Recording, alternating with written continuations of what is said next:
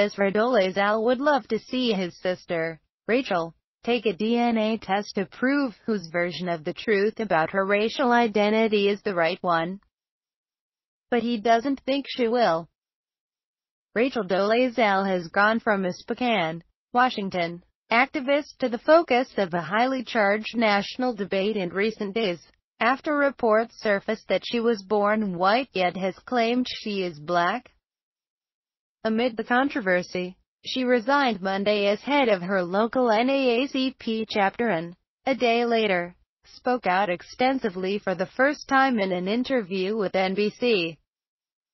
And she didn't back down when it comes how she sees herself, even after her parents shared childhood photos of a young Rachel Dolezal, her pale complexion and straight blonde hair in contrast to the woman with darker skin and dark curly hair who appeared on NBC.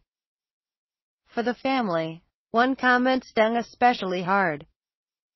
"I haven't had a DNA test," Dolezal said.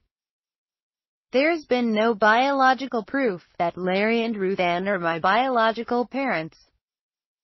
Larry and Ruth Ann are the Montana couple who helped drive this story, telling reporters that Rachel is their estranged daughter.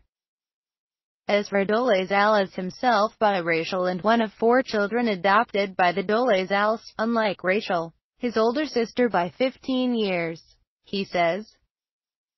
"I guarantee that she is not going to take a DNA test to prove that Larry and Ruth Ann Dolezal are not her parents," Ezra Dolezal told CNN's New Day on Wednesday.